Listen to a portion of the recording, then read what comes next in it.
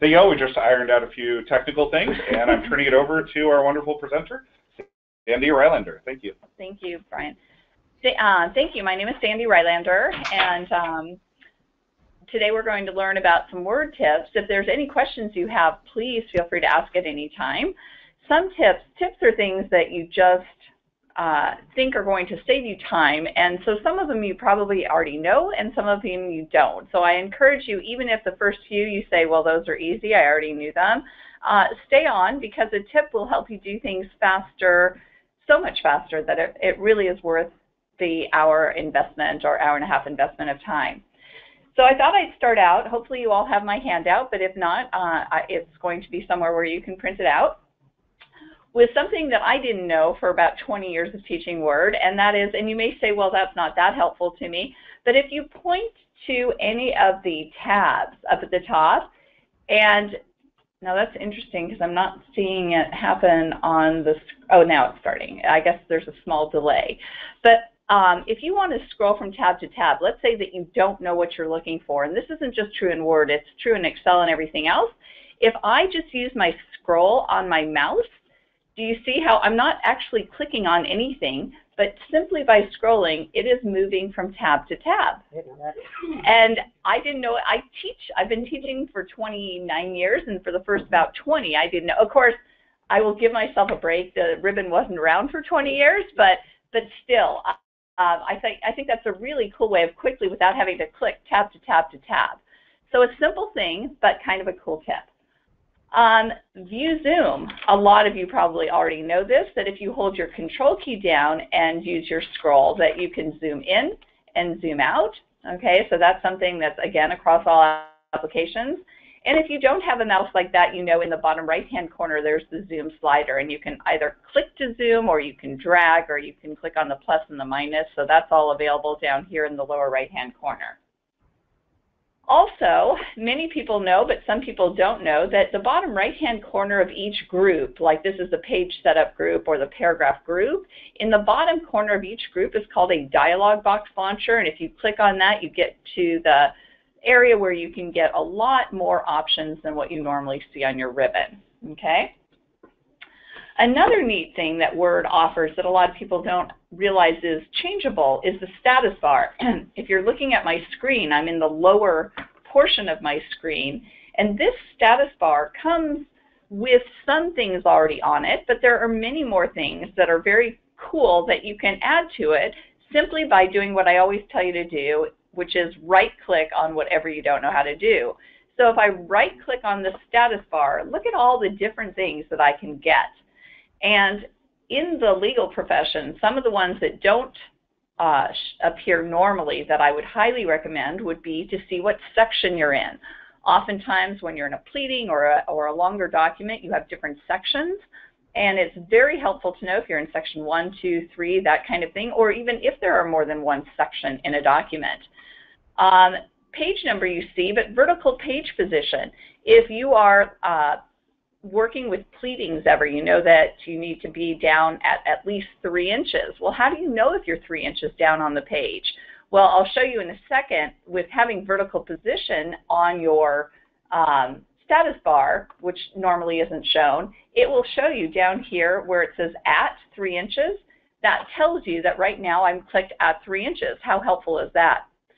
Another thing that's not normally there, which a lot of people use, track changes. And when they want to use track changes, they go to the review toolbar, click on track changes, blah, blah, blah. A lot of time for something when you could just click on track changes right here on your status bar if you have it there.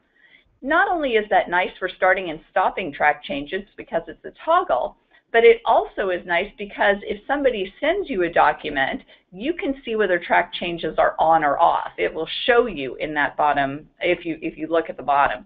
So there's lots of others you can look through, but those are the ones that I really highly recommend you putting on there. Now there's another reason that it's nice to have those on there. When they're on there, if I point to section number, do you see where it says click or tap to open the GoTo dialog box? How many have ever seen that little notification?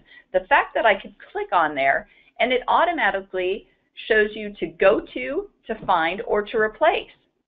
Go to is cool because you can click on section and go to the next section. You can go to a comment, so from comment to comment, go from footnote to footnote. How many times have you searched through a document to find the next footnote or whatever? How nice is it to just be able to go to footnote and just click next or previous? Go from table to table if I want to check to make sure all my table formatting is the same. All of these neat things that you can go to right here simply by having clicked on section and seeing go to. Or if you like the old find, I don't know if you've noticed over the last 5-6 years, the new find shows up in this navigation pane.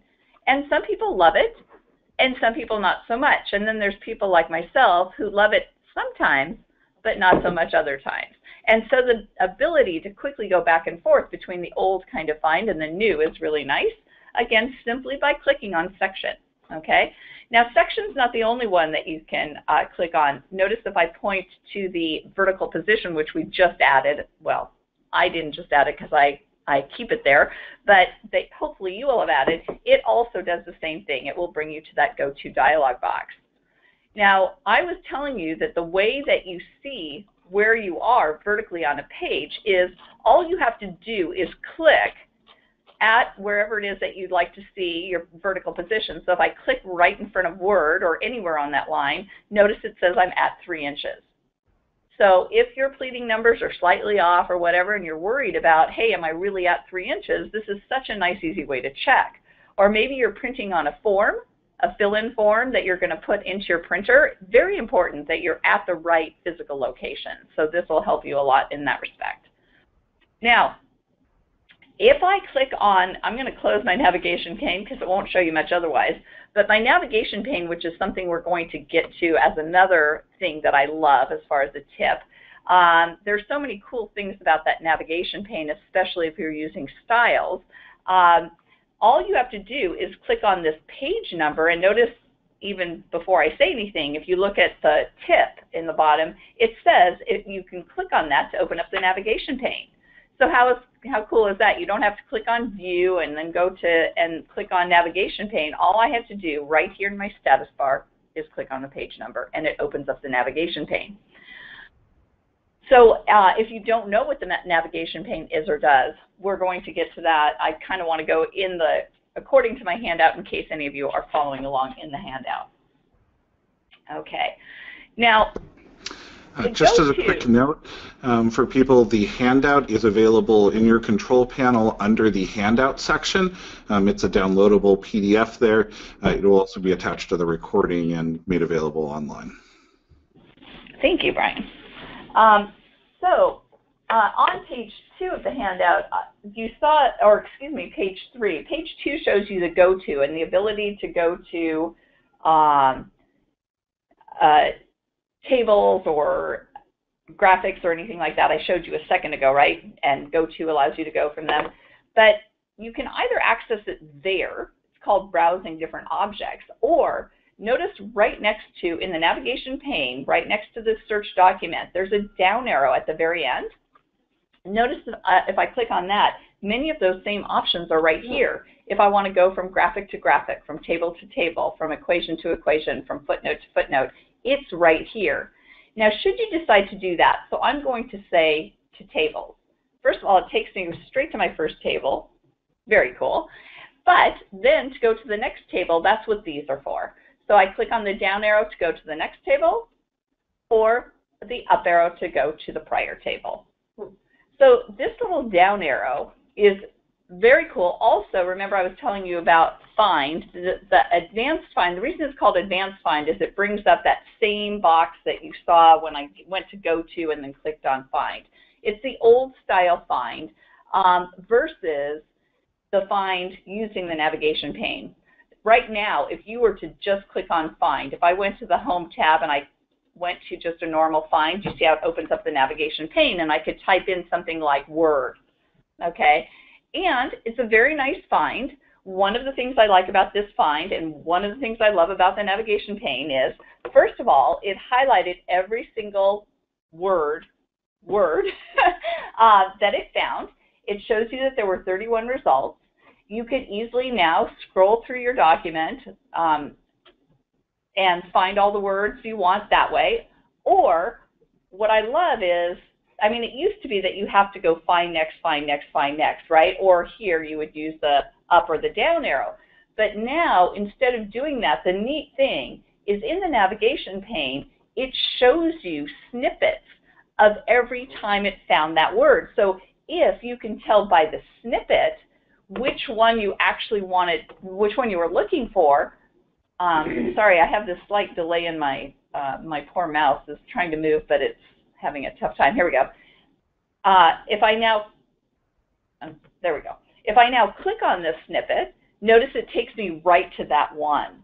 So instead of just having to, you know, search 500 times through my document to find the right one, I can just read over on the left and click on it, which I think is a really helpful thing in the navigation pane. Okay, so we've done quickly finding objects, which is on page 3. On page 4, it talks about, and many of you may already know this, but I'm going to go to Open, which a lot of people, I see so many people go to File Open, and it makes me sad that you're using your menus. The menus are nice, but they take way too long. If you're going to File Open or File Save or File Send as PDF, if you even know Send as PDF is there, or Send as email, you're taking valuable time away from your work. So if you're ever going to the File menu, pretty much you oughtn't, unless it's something you do very occasionally. Anything else ought to be put on your Quick Access toolbar. And down here, this is my Quick Access toolbar, and I'm going to show you some of the things I love the most. And you don't have to write them down, because in my handout I put all the things I love the most so that you can copy it yourself. And I'd even be willing to send Brian or Sue, you can now export your tools, and so somebody else can import them. So in 2 seconds you can have my tools if you want them. But anyway, so moving along, so one of the things that I put on my Quick Access toolbar right here is Open, so that I don't have to go to File Open. So I'm going to click on Open. And notice when I do that, the first thing it wants to show me are recent documents, okay? So here are my recent documents. First it says pinned, then it says this week, then it says last week. And as I scroll down, I can see more and more documents that I've used in the past, okay? The number of documents that you generally get to see by default are 25. I like to see as many as I can, so I always change it to 50, and we're going to see in a minute how to do that. But pinned documents is what we're talking about right now on page 4 in my handout. And what pinned documents are shortcuts to the documents that you use all the time.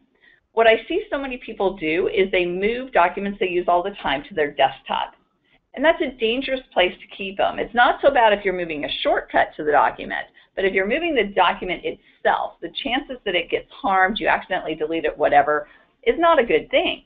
So instead of doing that, and instead of making all that clutter, right here, anytime you see a document, let's say for the next week or so, I'm going to work a lot on my 2016 TIPS training manual. All I have to do is hover over it, and as soon as I do you notice how a push pin appears?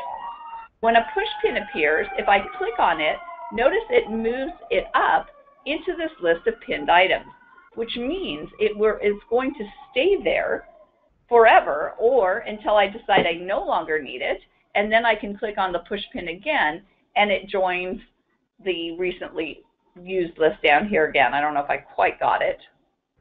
Oh, it did get it. It's just, this is slow to responding, so now it moved this one down as well. But anyway, so you can pin as many items as you like or unpin, and again, this is across all applications. A great way to have at your fingertips those things that you use all the time. Now, should you decide that you'd like to have 50, I mean, why would you not want more? Why would you not want to look at the last things you used for the last month or whatever? So if you want to do that, you just go, and again, it's in the handout, so you just go to Options, so File Options, and it's on this, it's on the Advanced tab, File Options Advanced, and you scroll down until you see the number 25, because it says show this number of recent documents. And that's where you can change this to 50. Okay? So you can also, when you go to open a folder, there is another list. You didn't see it just then, but there's also pins for folders. So if you have folders out there that you use a lot, which I do, then you can say, I'd like to increase the number of folders that I can see to 50, not just documents, but where the documents are stored. Okay? All right. So those are some cool things. And that's on page 4. Page 5. Help has always been a good thing. Now help is a great thing. It's not called help anymore. It's called tell me what you want to do. And this is for people that have Office 2016, and we are training today in Office 2016. This tell me what you want to do is cool because, again, it spans all applications, Word, Outlook, Excel, everything. And what I love about tell me what you want to do, which notice it's right up here, it's right at the end of all your other tabs. When you click in tell me what you want to do, first of all, it shows you the last 5 things that you looked up. But what I love so much about it is when you start typing, let's say I have no clue how to do a footnote, so I just start typing FOO. Notice the very top thing is footnote. It's not telling me where to get footnote. It is going to put my footnote in right here, right now. So you no longer have to find whatever it is. Now, does that have a downside? I believe it does have a little bit of a downside. It means that you still don't know where to find footnote, right? But if you know, maybe it's something that you're only doing once every 10 years and you don't want to have to find it. Now, the neat thing is if I continue to type in footnote, then if I only want to do it this once, I can click on footnote and it'll create a footnote. Now, you would want your cursor to be where you want the footnote reference to be. So if you messed up, like you could say, I messed up because I didn't click where I wanted it to go, then you would have to get out of it and start again, right? Because you don't want the footnote necessarily right here. But if you want to know more about footnote, help is still here. You can click on get help if you want, but it also gives you this great screen tip, and you can learn more right here if you want to, or you can go to the old kind of get help on footnote, or another new feature, which again is across all applications, is this smart lookup on footnote. And what smart lookup on footnote does, if you click on it, it opens up another pane over on the right-hand side, and it uses Bing. Of course, it's not going to use Google because this is a Microsoft, but it uses Bing to find on the internet more information about turning on footnotes or whatever it is, okay? So that's another cool new tool, but it all is accessed from, well, it doesn't have to all be accessed. I don't know why this is, everything is taking a little time with my mouse. I'm not sure why, but anyway, I'm trying to get rid of this, but I'm having a tough time here. Okay, well, maybe if I click on not now, it'll go away. Oh, there we go. I need some room on my screen. So one way of getting smart lookup, as I just showed you, is in the tell me what you want to do, okay? Another way is if you highlight something, like I'll highlight Word, and right-click, and smart lookup is an option here, which is pretty cool. So if you had something like the Declaration of Independence, and you wanted to search on it on the internet, instead of going to the internet, typing that term in again, all you'd have to do is highlight it, right-click, and do smart lookup. And once you have smart lookup, you can then, from that pane, you can drag things into your document. So it's really cool if you're doing research to be able to do it that way, okay? So anyway, all that is from Tell Me What You Want to Do, or the Tell Me box on page 5. Anybody who's heard me teach over the last 10 years or ever since there were quick access toolbars know that I'm in love with a quick access toolbar. Why? Well, because unlike the tabs on the ribbon where you have to search every time to find what it is you want, or at least even if you don't have to search, even if you know where it is, it means you have to click to go there. The Quick Access Toolbar is the one bar that you have to put everything that you use most frequently so you don't have to keep flipping between tabs, and that is huge for me. So, and especially, like I said, things on the File tab, because, so that's not something I can get to, Brian, so I'm sure you're going to be able to click on that for me, because I don't go there. What was the question? I can't get rid of this desktop authority. Oh, that was stupid. I forgot that was there. Sorry. I'm moving the mouse every 15 minutes. Thank you. Okay, thank you. Okay, so our technical guru just came in and fixed my little issue. Okay, so what was I talking? Oh, the Quick Access Toolbar. So everything on the File menu is too difficult to get to, so everything I use on the File menu comes right here at the beginning. So open, new, save, save as, close, send as email, send as email PDF. All of those things are right at the beginning. I never have to go to my File menu unless it's something that I'm doing that's rather unusual. So how do I create a great Quick Access Toolbar? Well, one way of doing it, first of all, the Quick Access Toolbar is generally, when you get it, is up here at the top, and it only has a few tools, so you probably don't even know that you have it. So to move it below, which is where I have it now, below the ribbon, I mean, why wouldn't you want your most used tools to be closer to your document, right? Not only that, but look what happens if I move it above. So I'm going to right-click, because, you know, I love right-clicking, and I'm going to say show it above the ribbon. Not only do you see how cramped it is now? How I get to see almost none of them? You lose so much real estate. If you have an older version, you don't lose as much real estate, but instead it actually goes all the way across and you lose your document name. It'll go up to here. So I guess they fixed that in this release, if you can call it a fix, but it also means that you get to see almost nothing. So when you have a Quick Access Toolbar, right-click and say show custom Quick Access Toolbar below the ribbon, and you have so much more that you can deal with. So the first one is just open. Is that not better than File open? Okay. The next one is new, so a new document. Spell check, save, which you're all familiar with, save as. Now, why do I want save as here? And what's this little down arrow? Well, save as, you know, that's not an issue. But what is this drop down? Well, this drop down allows me to save as a different format. Okay, so if I want to save it as a template or a PDF or a document, well, what does document mean? Document means that this is not, most likely this was not created in 2016, or let me put it this way, if it wasn't created in 2016, if it was created in 2013, saving as document would upgrade it to 2016.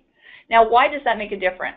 The only reason it makes a difference is if there's a new function in 2016 that wasn't in 2013, you will not be able to use it until you upgrade that document. There are many things that you won't need this for.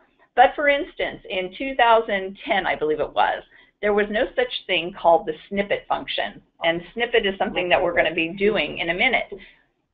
So if you were in a 2010 document and you try to use the snippet function, it would be dull gray. As soon as you see that, you should know you're in an old release. Not only that, but up here, if this document were saved, which this one isn't, it would say it was in compatibility mode. That's another instant clue to you that you have a document that's not in the current version, okay? So you could save it as document, and then you don't have to worry about it anymore, okay? All right, so that's why I like this one, and I'll show you how to get that one versus save as. It's a save as other format type. Now, you may say, but Sandy, if I just click on save as, not the down arrow, but I click on save as, once I do that, I can change the document type right here. Absolutely, that's true. But why do 2 clicks instead of 1? Why not just have it available right here? It knows exactly what you want, and you're done. So, you know, it's just a matter of what you prefer. Close. Why would I waste close on my valuable quick access toolbar? Well, the reason that I put it there is I'm an X clicker. What does that mean? It means that when I want to close a document, or what I used to do is click on the X to close the document. Until somewhere around Word 2010, it was so difficult to tell if it was the last document that was open. And if it is the last document, then it closes Word itself, which isn't a big deal. You can restart Word again, but it's annoying. So instead, if you click on this close, no matter if it's the first, one of 10 or the last of 10, you will always stay in Word. Your screen may go gray because you don't have a document open, but you're still in Word. So that's why I like that one. Doesn't mean I still don't sometimes click the X and get out of Word because I forget, but anyway. Okay, email. Probably most of you know you can do file, send, email, blah, blah, blah. Takes way too long. Why not have it right here? You just click on it. It immediately becomes an email attachment in Outlook, and all you have to do is send it. Okay, so that's really cool. But oftentimes I don't want you to have the power of changing it. Yes, Sue has a question. When you do that email, it doesn't put your signature on it. Is there a way that that email would put your signature on it, or not? Such a brilliant question. And you would think that after all these years, Microsoft would have fixed that. But since they didn't, let's see if we can get this up again. Why is it taking so long? Normally it does not take this long. There's some sort of delay here, but come on.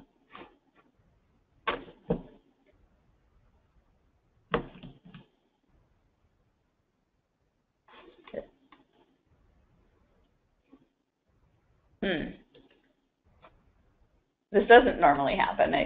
As you saw the first time it came up, but it's still working on it. You can see because it's dull gray, it won't even let me get to it. Let me see if yeah, it's still dull gray. So annoying when things like that happen. All right, well, let me get out of Word and see what happens here.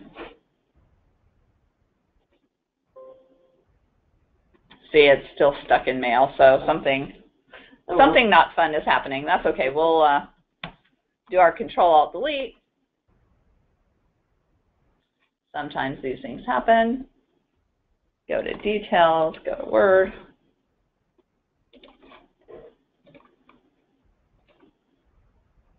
Okay, we'll see if we can get back in and make that work.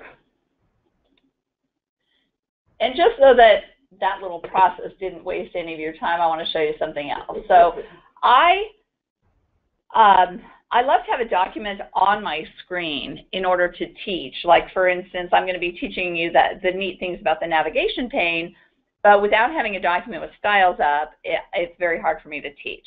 So I want to show you my 2016 tips training, which was on there a second ago. But the problem is if I open it and I do all the things I want to do to it, I will have completely destroyed the document because I'm going to be doing a lot of stuff. So if you ever have a document where you'd like it open, but you don't want to destroy the original, instead of just clicking to open it up, if you right-click on it, do you see where you can say open a copy, which is why mine didn't have the document name that you saw a minute ago. Remember, oh, look at compatibility mode at the top. Did you see that? Let me just close that for a second.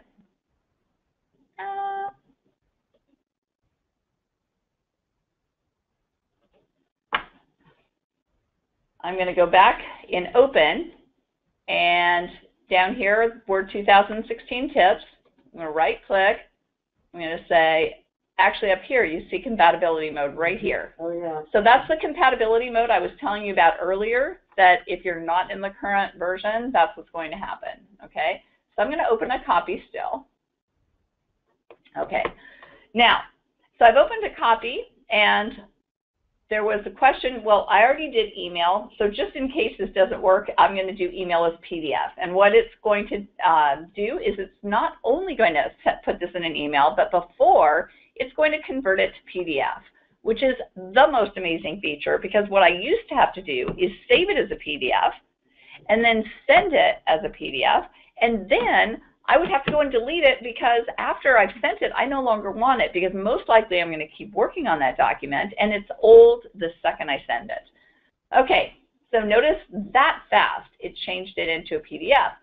And Sue's question was, couldn't they be smart enough to add my signature block? And the answer is maybe, but they aren't. So that's why, and it's not just here. Any of you who have ever gone to your network or hard drive to right-click and send as, right, send as email, you don't get it there either. So not only do you not get it there, but when you do it that way, your email message is in, what do you call it, not HTML. It's in plain text format. So not only don't you get your signature block, but if you then pop in your signature block and it has any pretty formatting, it all goes away. So that's why, come to the rescue, Quick Access Toolbar. That's why on every Quick Access, in my Quick Access Toolbar in Outlook, I make sure I have HTML. So I will click on that first to make sure that, and again, that's not true here. That's true when you do something off your hard drive or whatever. And then right next to that is my insert signature. So, and I have two signatures. I have one for new emails, one for replies. So I just click on new and there's my signature. So it's not as nice as if it did it itself, but it's a whole lot better than having to do it. Now, one might argue that it does have signature right here, so it's not that necessary. It's just, for me, it's always nice to have it in the same place. And there are not that many things in Outlook that I need to have on my Quick Access Toolbar, so I don't really feel like I'm wasting a lot of room. Okay? All right. So anyway, so now we're ready to send that if we want to. Some features I really like. All right. So now we've got undo and redo. We also have, I don't know that you can, in fact, I'm pretty, see, now that's already gone from my screen, so I don't know why it's still up. Okay, there we go. I don't know if you can see on the Quick Access Toolbar, you probably can't on the screen, but there's a light little line here and a light little line there. That's going to be important in a second. I'm going to teach you, those things are called separators. And the only reason they're important is to keep similar things. It's a visual cue that, to keep things together. So right before undo and right after redo, I have little separators, okay? So the next thing is paragraph settings. There are so many times when I need this paragraph dialog box that I like to have that on my Quick Access Toolbar. Now, it's not just for this one, but this one here, where I want to keep lines together or I want to put a page break before. And some of you may say, but Sandy, you should know that there's the dialog box right here. You could just click right above it. And that's true, but that's only true if I'm on the Home tab. The problem is, so much of the time, I might be on a completely different tab. I could be in the Tables tab or whatever. And so I have to click on the Home tab first and then find this, where this is just always here. So this circle shape is kind of sad that Word has not come up with cute little icons for every different possible thing that you can put on your Quick Access Toolbar. Page break before is one of those. And so you don't really know what it is, except hopefully in the context of what you have surrounding it. So what page break before does is if I click on a heading,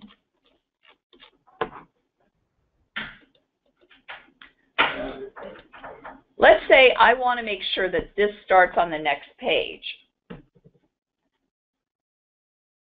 I'm waiting for my screen to catch up here. Still waiting.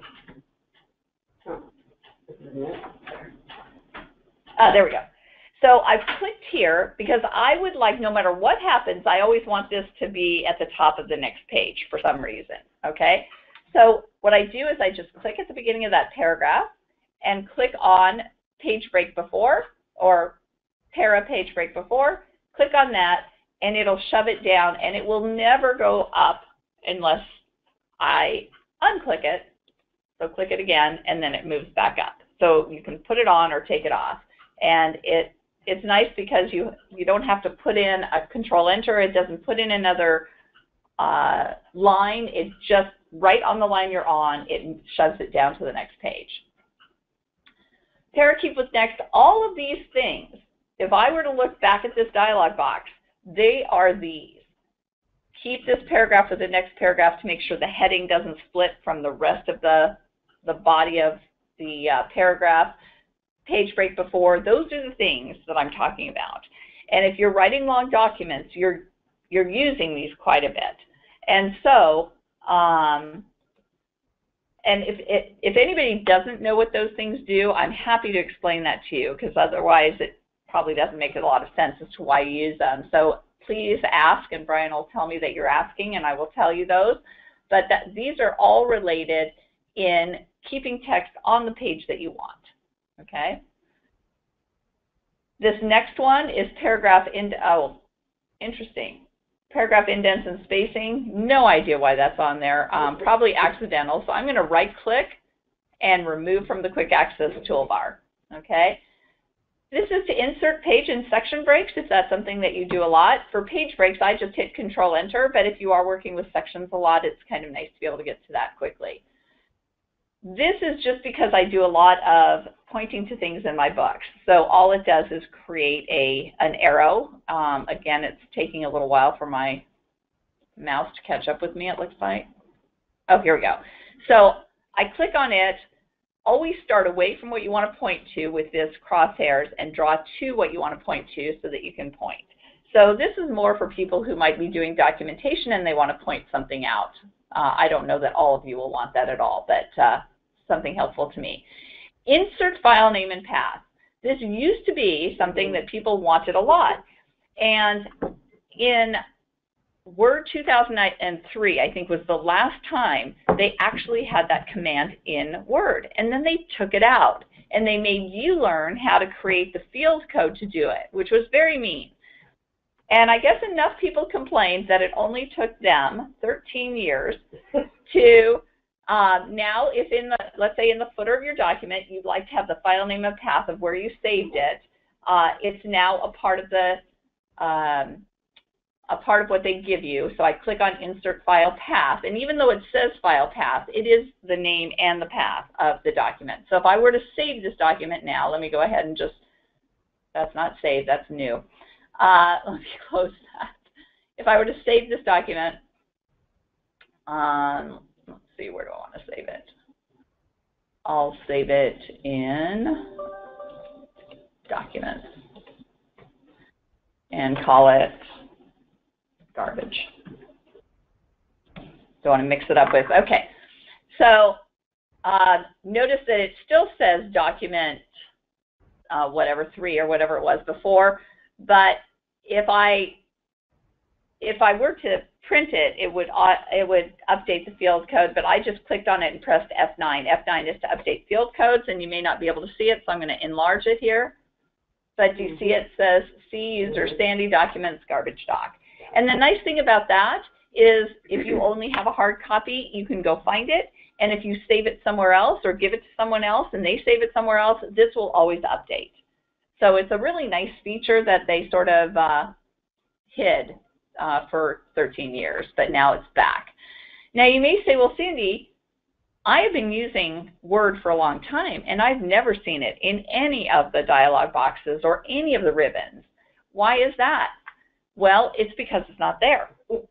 The interesting thing about the Quick Access Toolbar is there are a bunch of things, and I'll show you in a second how to get there. There are a bunch of things that are accessible only through the Quick Access Toolbar. There's another cool feature called Calculate, that if you have a list of numbers and you just highlight them and click on Calculate, it'll give you the total. Is it anywhere else? Nope. If you don't know to look at the list of Quick Access tools, you won't know it's there. So there are little gems hidden in the Quick Access Toolbar function that you might never find. Oh, this is Show Hide Field Codes because I wanted to look at the field codes. You may never use field codes, so if you don't even worry about it. But this is what that actually looks like, the file name that you just put in. Sometimes it's very helpful, but these days not a lot of people use field codes, but they are pretty helpful things. Select text with similar formatting. I will be honest with you, I never use that, but it's another one of those things that you can only get to through the Quick Access Toolbar. So I'm going to reduce the zoom on this. So what that means is if I click on this text, which is obviously bold and that sort of thing, and so I want to select all the other text with that same formatting, that's what this does. So I can click on select text with similar formatting, and it'll go through and select all the text that has that bolding and similar formatting, like it says. So then if you wanted to unbold it, then you could just hit unbold or something, and then why would you ever use that? I mostly to find, because let's unbold. It looks like it did unbold it. Yeah. So you could do that, Yeah. Or add italics or whatever it is. Add some Yeah. similar formatting. Yeah. So it's sort of a little bit like doing a find and replace of formatting. That's what I figured. Okay. This next one, if you don't use styles, is going to help you a lot, but it allows you to see the styles pane over here, which if you're using long documents or doing pleadings, you absolutely should be using styles. Mm-hmm. This over here shows you the style that is applied to the text that you're currently clicked on. So when I click on this text, if I don't know if there is a style, notice that's the exercise style. If I click on this one, it's the exercise task style. So I love this because it tells you, without having to view the styles pane or anything, it tells you what style is currently applied. And it also allows you to change it. So I can click on this down arrow and change it to a different style. Mm-hmm. Yeah. Or just move your cursor, yeah, something like that. Okay. So I should look at my book because I think okay. So on page 7 and 8, it tells you how to navigate on the quick access toolbar, but I don't believe I showed you, but so I'll show you right now. If you want to add something that you see on your ribbon that you'd like on the quick access toolbar, and you can then just right click on it and say add to quick access toolbar. Oh. If it's dull gray, if you don't see add, most likely it's because it's already on the quick access toolbar. So let's see. I believe I have sorting on there. I thought I did. Yeah, sorting A to Z. So if I right click, this mouse delay is driving me a little crazy. But anyway, it's not this sort that I did. It's a sort over here. But anyway, if it's dull gray, most likely it's because it's already on. If I want one of these off of the quick access toolbar, then I can just right click as you saw me do a few moments ago, and I can say remove from quick access toolbar. But when you add something to the quick access toolbar, it'll always add to the end. Okay? And if I go to file, I can't add any of these. I can't right click on any of these and add to quick access toolbar. So how do I do things that I want to do to the quick access toolbar when it doesn't appear I can do it with right clicking? Well, a lot of people will say, well, just to move them, just drag them. It's a nice thought, but it doesn't work. Customize. And there's a couple different ways. One is to go to the very end. There's a drop-down arrow at the very end of the quick access toolbar. And one of the, well, this says more commands. More commands and customize are the same. Why they can't call them the same, I don't know, but they are. These are ones that you can add simply by clicking on them, and you can see I've added a lot of them myself. But the way I do it generally is I just right-click on the quick access toolbar, because I always like to right-click, and then customize the quick access toolbar, which is the same as that other command. And my mouse is not. There we go. All right. So once I've customized, it's on my screen, but it's not appearing yet. Presto changeo. Come on, let's go. Well, as soon as there we go. So on the left are all the commands that you can choose from, and on the right are all the ones that I've chosen. Now, I'm lying a little bit because on the left really right now are a subset of all the commands called popular. Okay? I'm not a big fan of popular commands because I don't feel like a lot of them are that great. So I click on the down arrow, and notice there are commands that are not in the ribbon, which I told you about, right? But I love all commands because I always like access to everything, okay? So this is absolutely everything. So someday when you've got nothing better to do, scroll through these. And if you don't know what one does, just double click, put it over here, and try it out. Now, sometimes things look so identical. It's like, well, what's the difference? And sometimes they are exactly identical, and you have no clue what the difference is. If so, put them all on your quick access toolbar. Try them all out, and right-click and get rid of the ones you don't want. Now, I will tell you the ones that have arrows or drop-downs means that, like the save function had that drop-down, it means that it has a drop-down. So I'm going to come over here, and I'm going to click on S, just so I don't have to scroll all the way down to the S's. Now, from here, I need to scroll. You can't start typing SA because it'll go to the A's. It'll only do one letter. But if I go down, look, there's a Save All. If you have 10 documents open and you'd like to save them all, you could add that command. But I'm going to keep going. And notice that Save As has no arrow. So I know that this could not possibly be the Save As that I'm talking about because it wouldn't have that down arrow. So the Save As that one is Save As Other Format. And you can tell because it's got this arrow. You can also tell because if you look over here, it says Save As Other Format, which is why I printed this out for you, not just the quick access toolbar, but I actually printed this so you'd know exactly what they were named and how to get them up here. Okay? Now, one of the things that happens when you add something here to the quick access toolbar, you can do it one of two ways. If I want to add this one, I can either double click on it, but notice it goes to the bottom. If I want this to be up among the other saves, I would have to then click the up arrow about 20 times to make that happen. I'm going to now double click to remove it. Okay? If I want it to go underneath a different tool, just click on the tool that you'd like it to go underneath, then come over here and double click, and notice it does it right beneath. So that'll save you a lot of time with hitting up and down arrow. So you click on where you want it to go, it'll go beneath what you clicked on, okay? All right. The separators that I told you probably had a hard time seeing, they're going to be at the very top of every single menu. So notice, remember, I have a separator just to keep certain things together. You don't have to have any if you don't want. It'll waste less space. But I kind of like that visual cue that these two go together just to find the stuff a little faster. Okay? Will the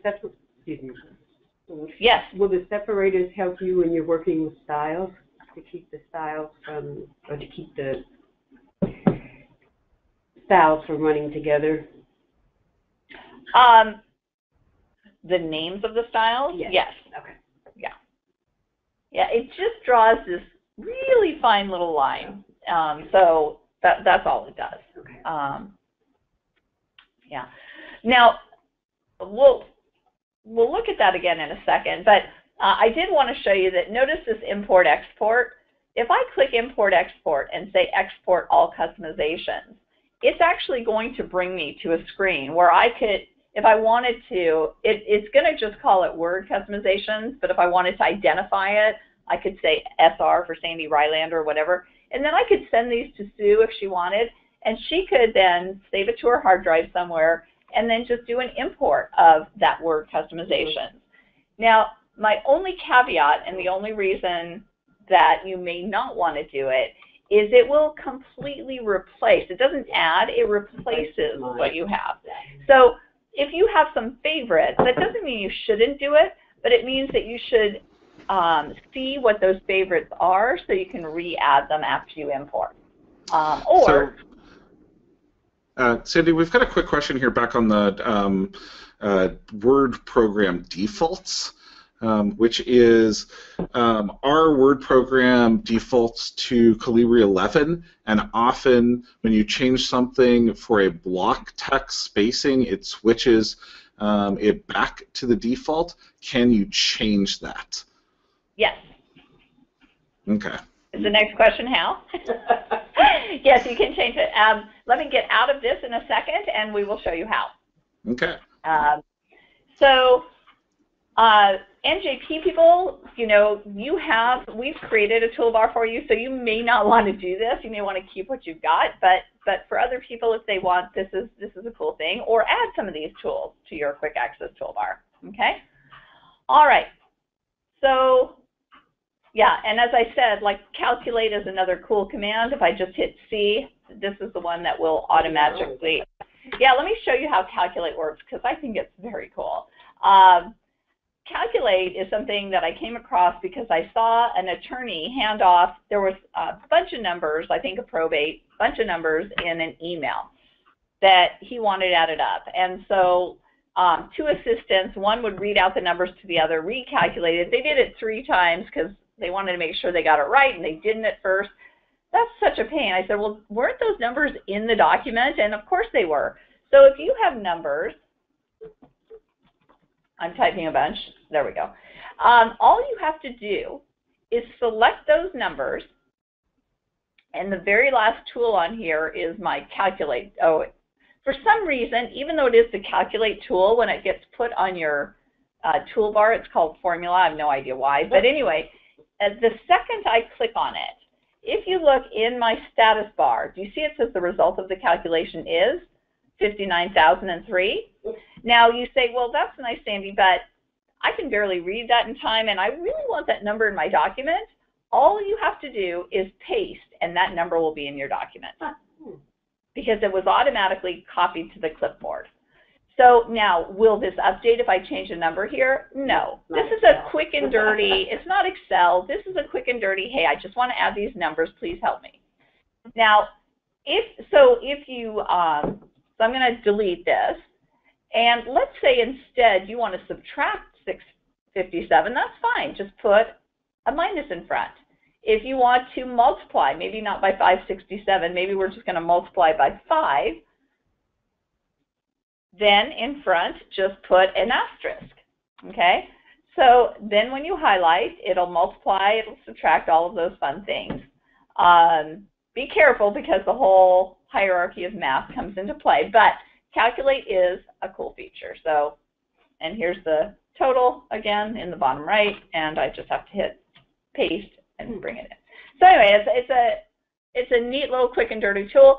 Make sure, though, this was a probate or whatever. If you have something like 8 chairs, tab equals 456 or whatever, let me put a tab up here. There we go. And 10 tables.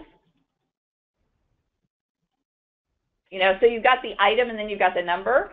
Be careful because if I highlight everything going down, guess what? 8 and 10 are going to be added into there as well. So when you have something like that, and I'm just going to get rid of these because they're bothering me. When you have something like this, if they're tabbed, which would be super cool if they were, then one of the other tips that I believe I have, yeah, I have word shortcuts in the back of your handout. If you just highlight normally, you're going to get everything, right? But instead, if you hold your Alt key down and start in the bottom right and go to the top left, do you see how it'll just highlight your column? Super cool feature, and especially when you add it to, don't add it, but no pun intended, add it to Calculate. So this would allow you to calculate without getting stuff you don't want. Okay, so that's another super cool function, is to be able to highlight just a column, which is in the back of my handout. Okay, so the question was, Calibri 11 point, though it's beautiful, many law firms really like Times Roman 12 or something like that. So when you want to do something like that, you could, what I would love for you to do is to come to the dialog box here and let me see, because I want to keep that to being the body. Actually, so this is not in this handout, but it is in the Word handout if you're a NJP person. What I would love for you to do, first go, if you want to change from Calibri, go to Design first. Then go to Fonts, and notice that under Fonts you should have, if you scroll down, there should be a Times New Roman. Here we go, Times New Roman. This is called Times New Roman in Arial, and what that means is your body text, if you're using styles, the normal body is going to be Times Roman, but if you have a heading, it's going to be Arial, which is a lot of times what you want. So If that is what you want, then click on that. And once you've clicked on that, click on Set as Default. Set as Default is what's going to make the future documents be Times Roman, okay? And this should already be set up for you at NJP, but at other locations. Okay, then, so you do that. That only changed, which I haven't done because I like Calibri, so I guess I could do it for your sake. But anyway, then go back to the Home tab. So then you should have the Times Roman and the Arial. Then to change the font size, let's say to 12 point, come to your dialog box, go ahead and click on 12 point. Make sure that nothing else is checked. Make sure it's not bold or anything else, you know, that you happen to, if you were clicked in a bold heading, it would say bold and all that. Make sure everything is exactly the way you want. And then once again, in the bottom left-hand corner is Set as Default. So you may say, well, Sandy, why didn't you make life easy on yourself? Why didn't you just go down to Times Roman here and Times Roman 12 and click on Set as Default? I should probably go to Times Roman or I'll confuse you. Why didn't you just do Times Roman 12 and click on Set as Default? Wouldn't that have worked? Yes, it would have worked that always, always, always your default would be Times Roman. But that ruins the beauty of having that be what's considered the body font and the headings font. And what I mean by that is later you'll learn, or maybe you already know, that there are many different design templates and font combinations. As you saw a second ago, all of these different font combinations. If you have something designed as body and, what was it? And what? Heading. Then later, if you decide, you know what, this is something I'd like to send, maybe I'd like to make it a little booklet. And what I'd like for this booklet is I'd like to have Century School Book or Calibri or whatever. If you had left them, if you had made them body and heading, then all you would have to do is select one of these other ones and boom, your entire document would look different. Where if you select Times Roman, you're going to have to go in and change every single body, every single heading. So there's a beauty to styles that you're going to ruin if you say, hey, forever and ever, it's going to be Times Roman. So that's why I do it the way I do it. It's a two-step process, which is not that difficult. Any questions on that? How much time do I have? A half hour? No, 15 minutes, because we have to have 10 minutes. Okay. It's getting less and less. I will tell you one of my we do have one more quick question here, which is how much of the customization of ribbons and quick access is available in 2010 and 2013? 2010, I'm not sure if it has a ribbon. All of them have quick access toolbar. And I will be honest, even though I do customize the ribbon sometimes, like for NJP to have my programs on it, I'm not a big fan of doing too much ribbon changing because then anybody else who sits at your desk or you sit at anybody else's and they don't know where things are. So I really encourage you to primarily change the quick access toolbar versus the ribbon. And that's customizable all the way across. Wait, did I say 2003? 2003 was still, okay, good. Yeah, because 2003 was the old style toolbars. So yes, anything that, yeah.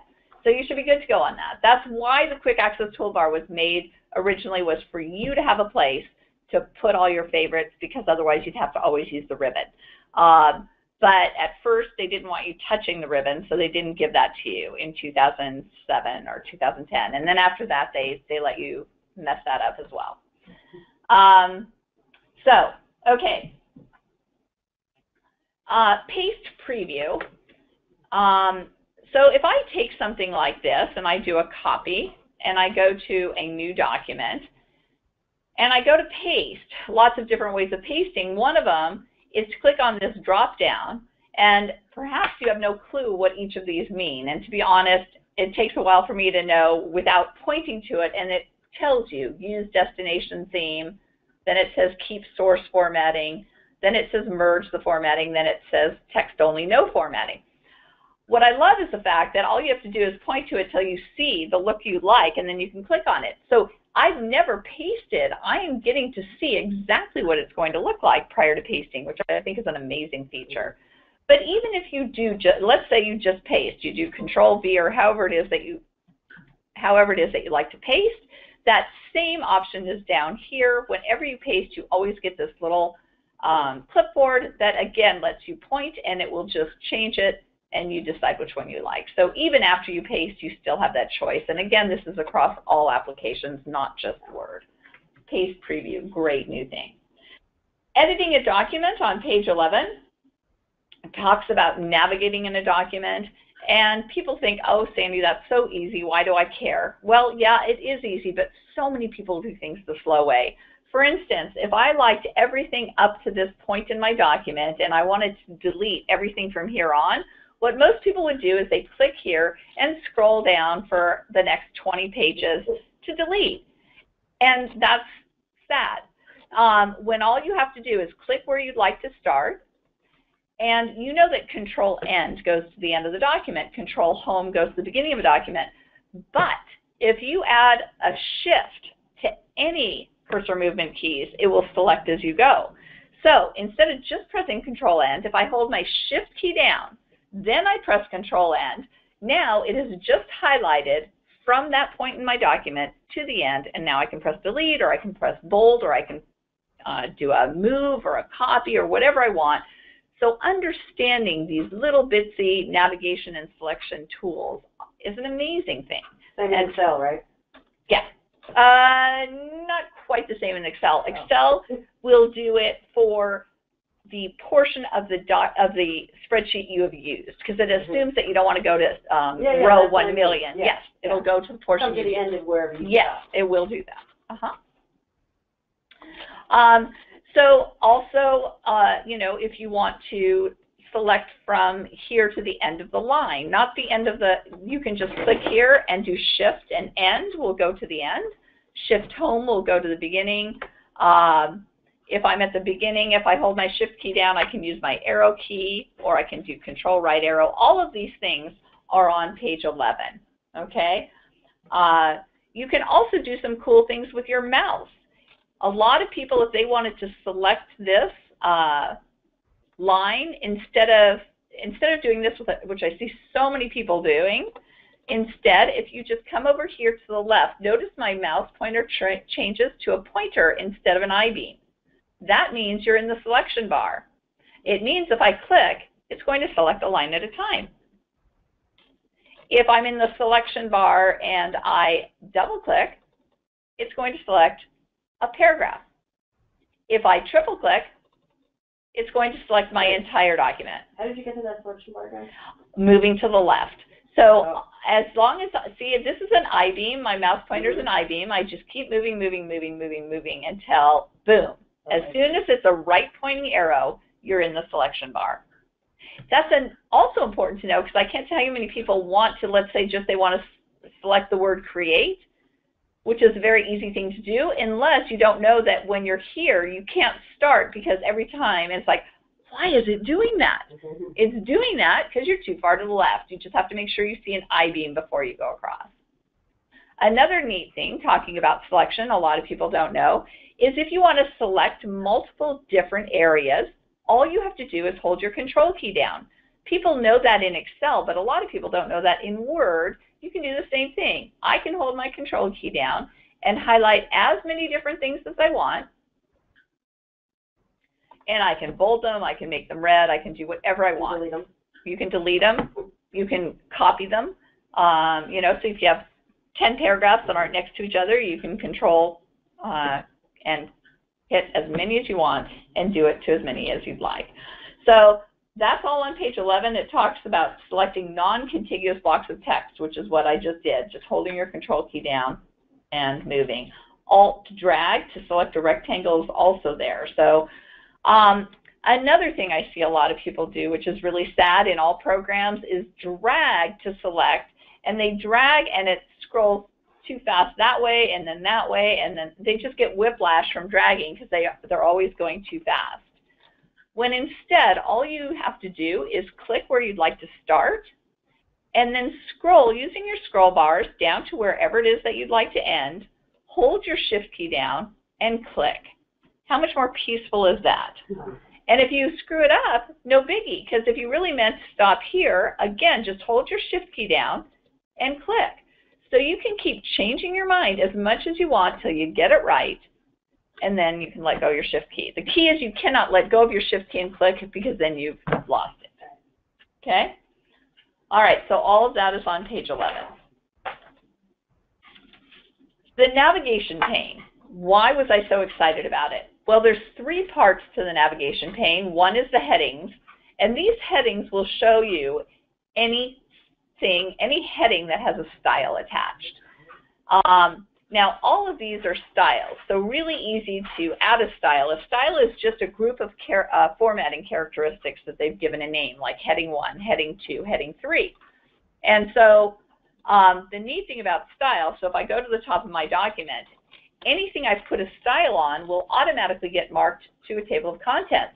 So for me, it took me exactly about 3 seconds to create this table of contents because all of my headings had styles attached. Okay, so if I go to screen display, if I click on it, notice that's a heading 1. The heading 2 would be the next indent in. This one also has a heading 1 because it's still at that first indent level. You see that?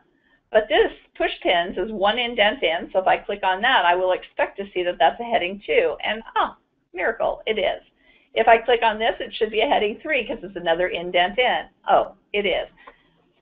The amazingly cool thing about using headings, in addition to the fact that it will automatically create a table of contents, is, did you just see that I have like this automatic table of contents over here that hyperlinks to wherever I want? Can you imagine a 100-page pleading and being able to go to Article 6 or whatever just by clicking over in the left? But that's not all. I feel like a Ronco advertiser here, but that's not all. You can, let's say, I want to move this ahead of this one. All I have to do is drag this heading above that heading, and boom, it just got moved in my document. Now, let's say I don't want just this one. Let's say I want this whole topic here. I'm going to collapse this topic for a second. So notice it's collapsed, which is another cool thing, right? If you just want to see your major level headings to see if, hey, do I have this in the right order? Now I can take this and drag it, let's say, below or right above move and copy, let go, and I just moved that whole group.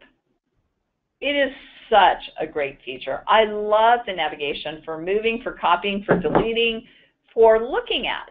I can right-click on any of these, and I can promote, which means it'll go from a heading 2 to a heading 3 or whatever, or demote, which means it'll go from a heading 2 to a heading 1.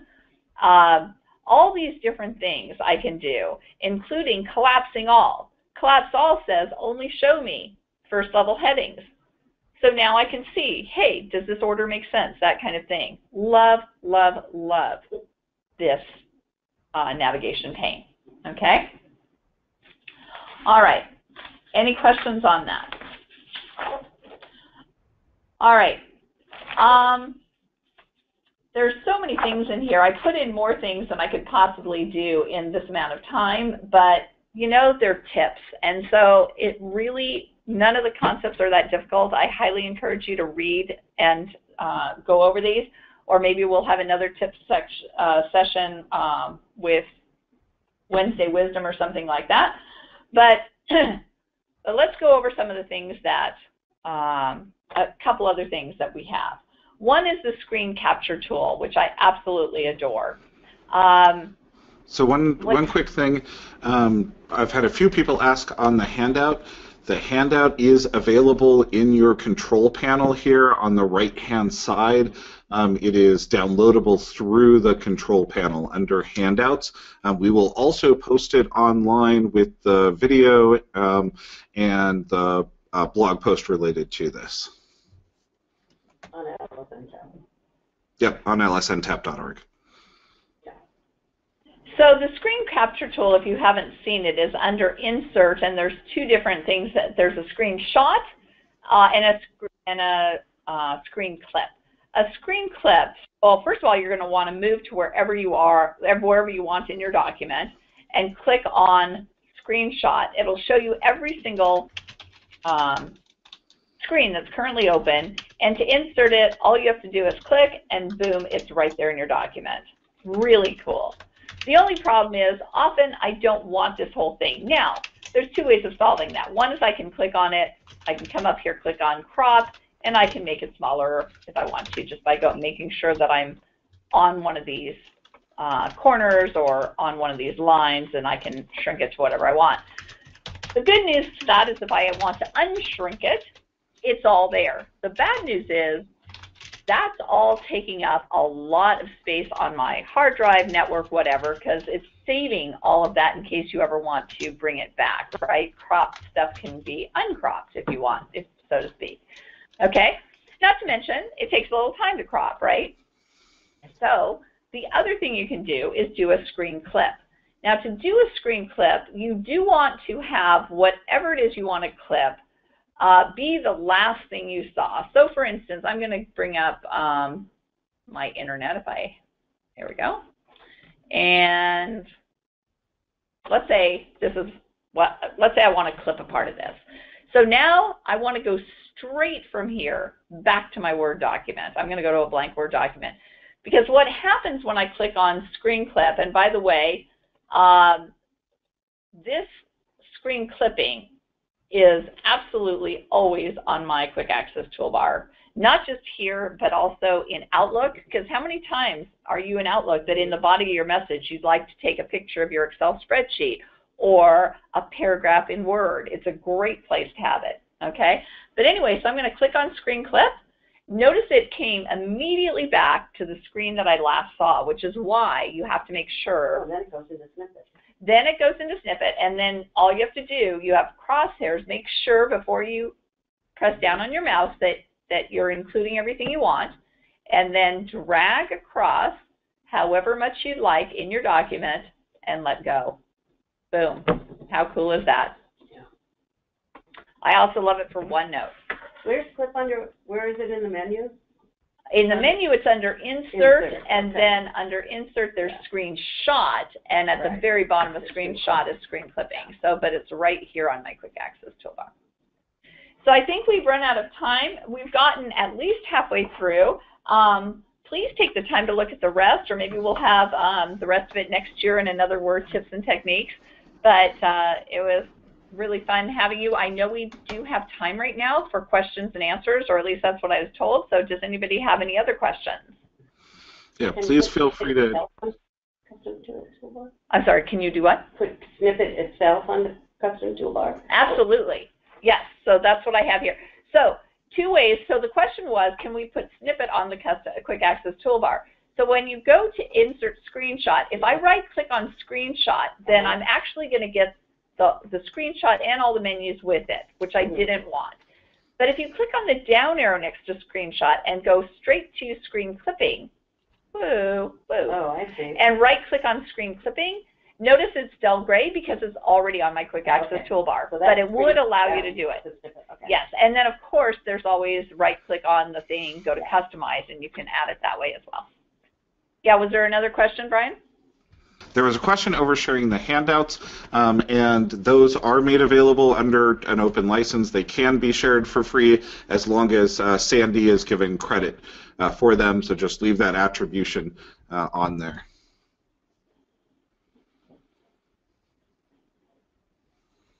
Shared within the people that, Yeah. well, it doesn't matter.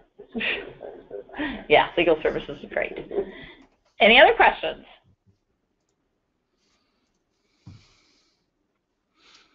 Yeah, please feel free to type in any questions, or there's also a raise your hand function in GoToWebinar that would allow me to unmute people.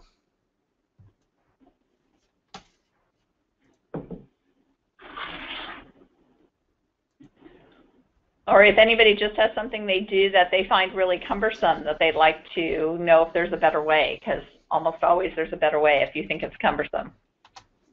So for your toolbar, you have to put a different one in. This is your Word custom toolbar, but Correct. when you're in Excel, you make your own in Excel. Yes. It doesn't switch. It doesn't continue on.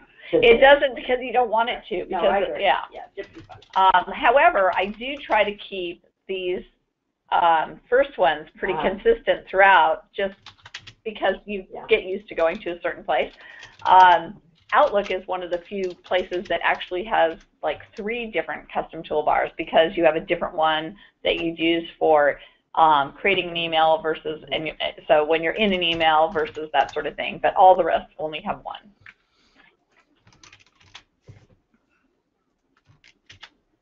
Any other questions?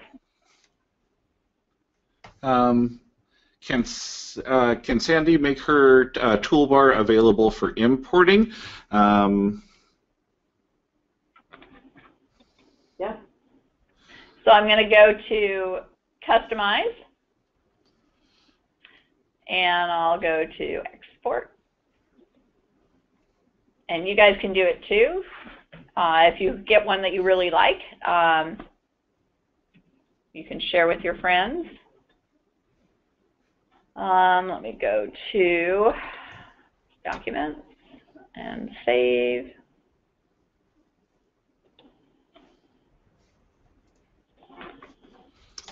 So this is how you can do it if you want to help somebody out, especially somebody who hasn't come to class.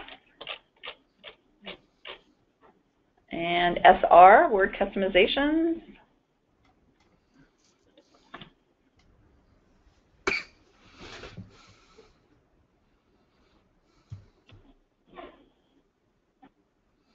Faster than a speeding bullet.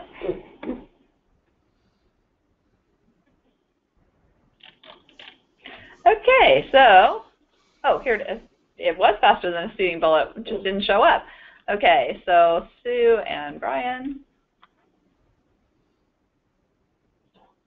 Okay, so just remember, you're going to want to put it somewhere on your network drive, hardware, or hard drive or whatever, and then do an import, point to it, and bring it in. And remember, it's going to wipe out what you currently have. So if you have something you really treasure, find out what it's named before you import. Okay.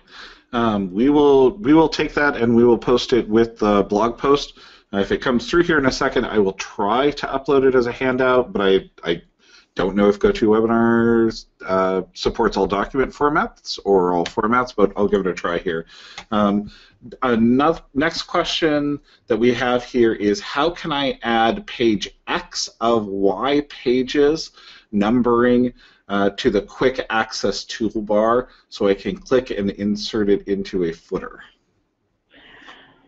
That's a good question.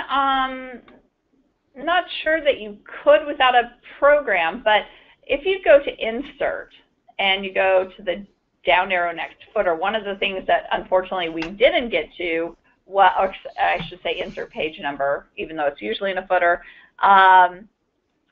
So if we go to Insert, where's Page Number? Page Number, right here.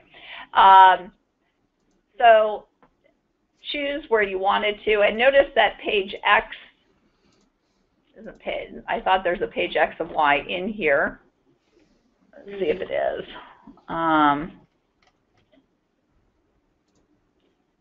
There's no page X of Y.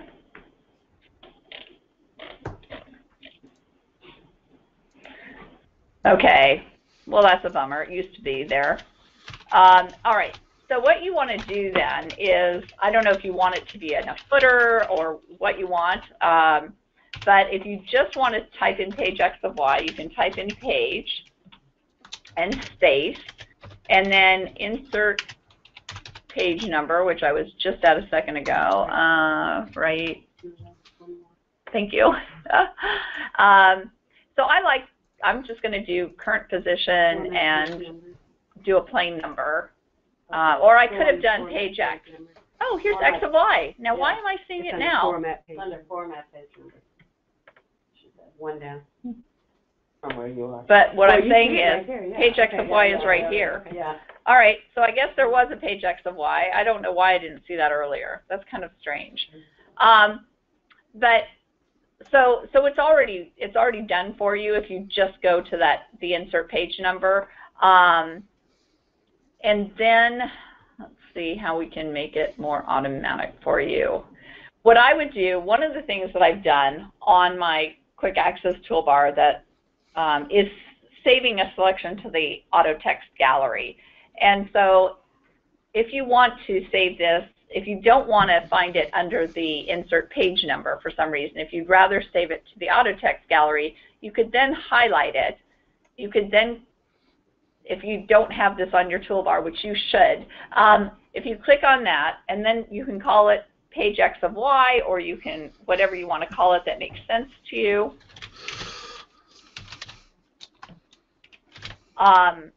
Keep it in auto text. You can give it a category like page numbers or something like that so it stays together, or just leave it in the general category. I like giving it a category.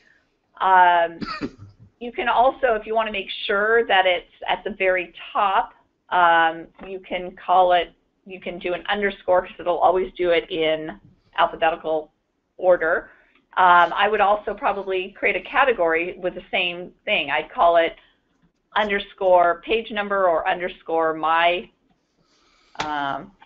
whatever. But anyway, just call it and then click on OK. And so now, so here I have the save, and to the right of that, I have a drop down that shows me all my quick access tools. So notice I have underscore arrows, so that came first. But here's my underscore my and X of Y, and boom, it'll just pop it right in there. If someone imports your quick access toolbar and they have auto text, it's going to wipe theirs out, right? No, Okay. it'll show theirs. No, because this isn't the actual auto text. This is only displaying the auto text. It's the same as if you went to Insert, Quick Parts, Auto Text. Right. So they won't lose them. They won't. No. Okay. No. I would never give you something like that. Okay. So yeah. So if you don't have my tools, the way to save a auto text is to go to Insert, Quick Part, Auto Text, Save Selection to Auto Text Gallery. Then if you want to put it in, you can go to Quick Parts, Auto Text, and click on whatever you want. But isn't it nicer to have it right here? Quick Parts, if you don't know Quick Parts or Auto Text, oh my gosh, they are amazing. Maybe we'll do a session just on Quick Parts and Auto Text, because that does take a little while, but it is so worth it because it puts at your fingertips, and there's not just text Quick Parts. There's the other one I like on there is the table Quick Parts. So if you have tables that you've created, there's obviously we saw there's page number Quick Parts, header Quick Parts, footer Quick Parts. It's amazing. So we've got one more question here, and I did also want to let people know that in the chat there's a list of a link to the list of all the upcoming webinars. We have over 22 more webinars coming up this year, and we're actually going to be adding a few later. There's also a link there to our YouTube channel with the particular query of all of the past webinars that Sandy has done for us. I definitely recommend checking those out. The next question is, can you show how to password protect the document? And is that something you can put on a toolbar? It is. I forget. So under review, there's a restrict editing, and this is where you can password protect if you want to. So you can limit. There's a lot of different ways you can restrict editing depending on what you want to do, and then you can say which things you want, and then if you say yes to start enforcing, then it's going to ask you for a password and ask you to re-enter the password, and don't forget the password because there's no way to. So I would write it down somewhere, maybe even share it with somebody else in case you're out sick for the day or whatever, but that would be how you can do it, is just restrict editing. And yes, you can right-click and you can add it to the quick access toolbar. Now, when you say restrict editing, that just allows somebody not to change it, or does it not allow someone to even view the document? Doesn't allow them to view well, it depends on what kind of restriction you allow. So you can do either? You can do either. Okay.